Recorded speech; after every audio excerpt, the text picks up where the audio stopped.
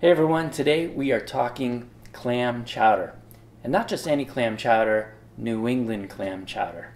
So up in the northeast part of the United States here, we have basically three types of clam chowder. The first is Manhattan clam chowder, and that's tomato based, and it's delicious, but it's not quite my favorite. Then as you go up into New England, we have Rhode Island clam chowder, and that's made with a clear broth instead of the tomatoes like in Manhattan.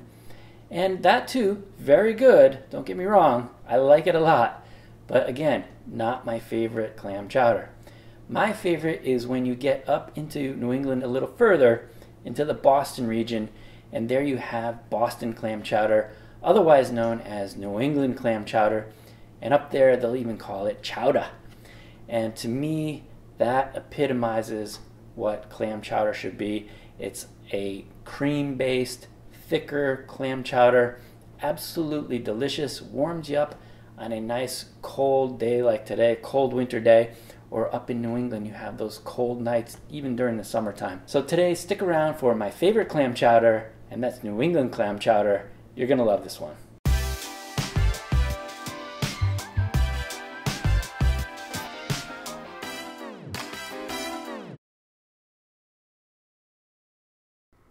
Today's recipe begins with 4 slices of thick cut bacon. And yes, I prefer thick cut bacon because I think it holds up better in the chowder itself. If you use thin cut bacon, you might want to use more like 6 slices. But if you can, get the thick cut bacon and dice it into small cubes, just like I'm doing here. Then into a pot it goes over medium heat. And our chowder has begun.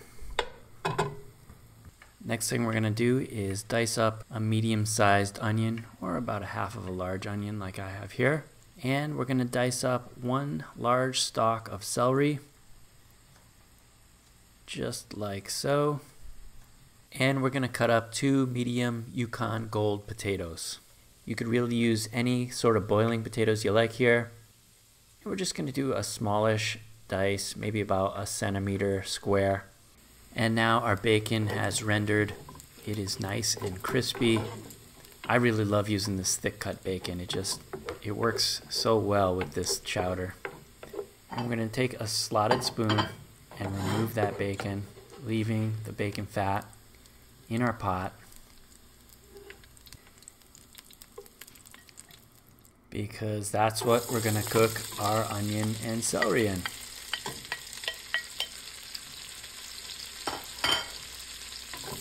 Vegetables cooked in bacon fat. Now we're making chowder. So while the vegetables are cooking, I'm going to go ahead and open up 4 cans of chopped clams. Into 1 bowl, I'm going to pour out the juice and reserve that. And into another bowl, I'm going to put our clams. And we'll do that with all 4 cans. You should have a good amount of juice and a good amount of clams. Once the onion and celery have softened, we're going to go ahead and add our potatoes.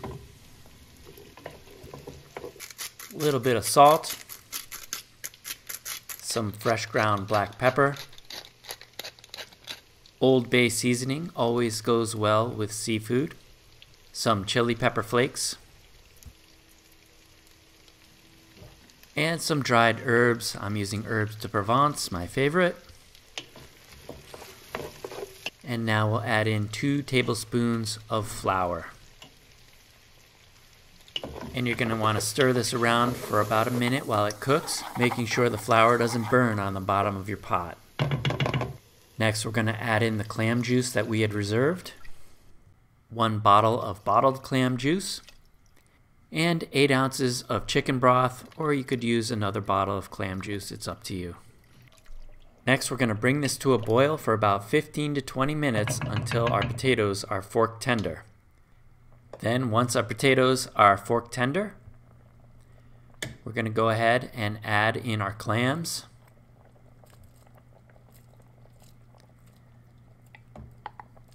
That delicious crispy bacon.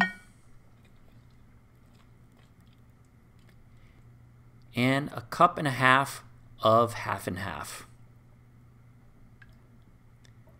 We'll stir this around and let this simmer for a few minutes, and we'll be ready to serve. And my favorite way to finish off any chowder or stew is with a nice big dollop of butter right at the end. And I use Kerrygold salted butter all the time. I think it's the best butter you can get. And we'll just let this butter melt, and then we'll serve up our chowder.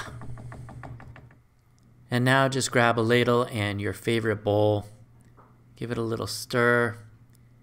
Make sure you get some of those clams and that bacon, the potatoes, the onion, the celery, as well as some of that piping hot broth.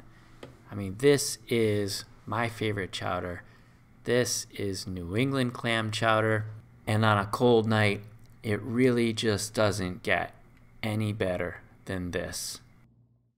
Okay, so here we have New England clam chowder, and no self-respecting clam chowder can be served without a couple of packets of oyster crackers. You have to have these. This is a mandatory. If you go to Boston, this is what you're going to find. Let's go right into the chowder. And now for the taste. Piping hot. We've got a little bacon in there, some celery.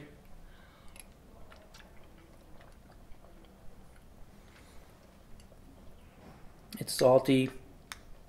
It's got that clam flavor, the bacon, and now the oyster cracker. Ooh, that's hot. So good. Piping hot. You can see why up in New England, in the Boston area, up in Maine, it gets really cold, even in the summer at night. You can see why this is so popular. This is just warm and delicious.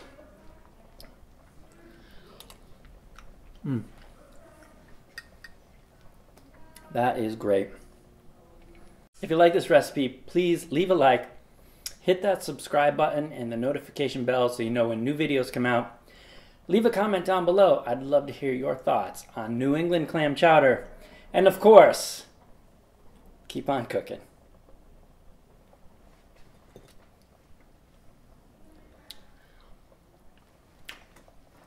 That's delicious. Give that a try.